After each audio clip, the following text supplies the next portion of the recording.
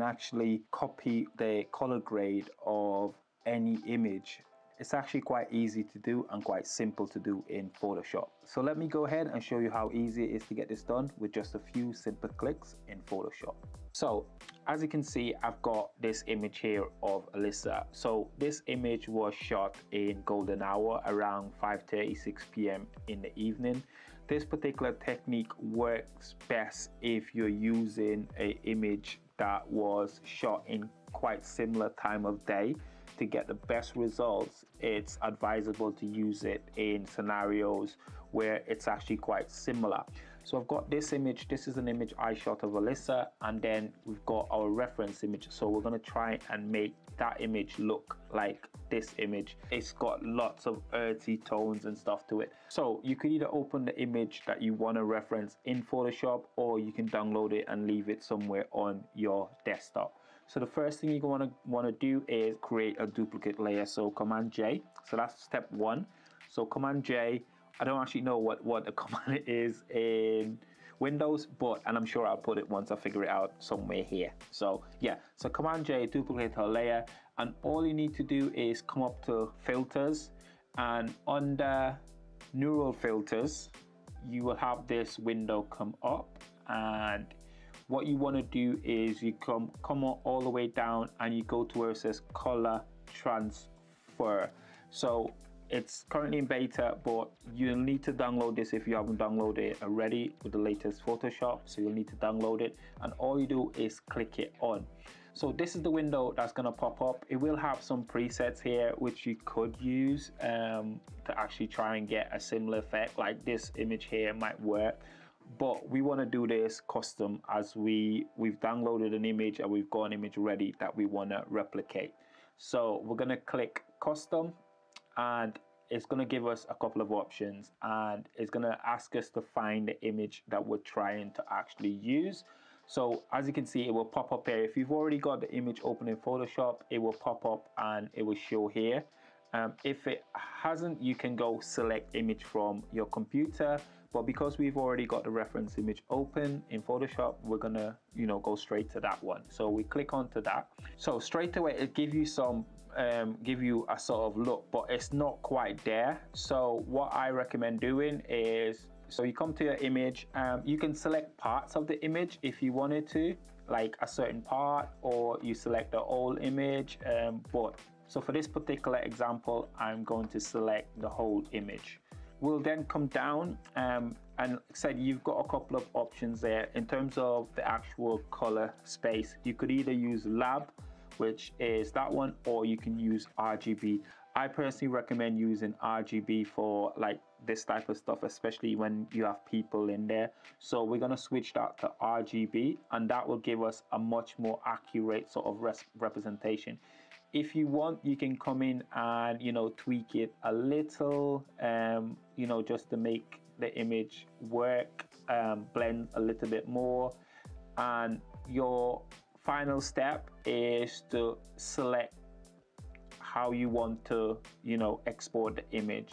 So where you can go current layer, you can go smart filter, layer with layer mask, or a new document. I personally recommend going with smart filter. That way you can actually make adjustments after the fact as well. So you can actually come back into here and make adjustments if you wanted to. But yeah, so as you can see, it's going to apply it over the whole image, and once you click that and you click OK, it will then open that image back into Photoshop, and it will open. So you see it's given it that sort of look and vibe. So this is where you can actually fine tune it a little bit. Of course, it's very strong at the moment. I think it's just because the lighting was slightly off in terms of the actual image that I've shot with Alyssa compared to the image of the other model. But you can come in and reduce the opacity. Again, because it's a smart filter, you can double click and change any parameters if need be. So you can come back in and actually tweak and change the parameters if you need to or want to do so, and that will bring you back into your filter. I then recommend creating like a curves adjustment layer above that, and then just bring this down. So what we want to do is bring the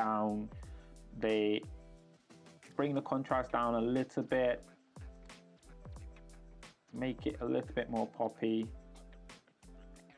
and we're gonna pin that. So Option and Shift down. So that will put that little change we've made, a little S-curve change we've made on the actual image of Alyssa.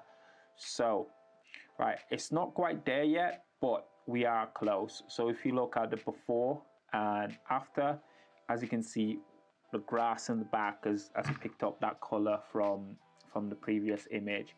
So I personally don't like this in Alyssa's hair. So what I'm going to do is create a layer mask on the actual layer with the smart object, with the actual grade apply. And I'm gonna get a normal brush on full 100 opacity. And I'm gonna change that brush from white to black and literally paint around the hair area on areas that we don't want the actual grade to take effect. I'm gonna bring that down to about 20% and take some of it off our actual face because it's creating like an unwanted thing there. So yeah, and what we could do is copy all those layers and press Shift Option Command E, and you create a stamp visible layer so you can actually see the image. So if I turn everything off that's underneath, you can see the changes we've made. And like I said, you can use your opacity slider to actually fine tune it and get it to roughly where you think you're happy with it. So if we were to bring that image in, I'm just gonna put it here. I'm gonna make it smaller and I'm gonna zoom in so you can actually see how much of the effect. Like I said, I've reduced the opacity of it a little bit so it's not as intense, but if I bring it up so you can see how closely we've actually matched the color to the actual image, reference image. You can see here, obviously she's in a slightly different field, so the actual browns in the grass and slightly different, but I do like how it looks, and you know, I'll be happy to post this. As you can see, it is that simple to actually copy or replicate the color grade of your favorite movie, your favorite photographer. So yeah, give it a go and let me know what you guys think. Thank you for watching. I'll catch you in the next one. Peace.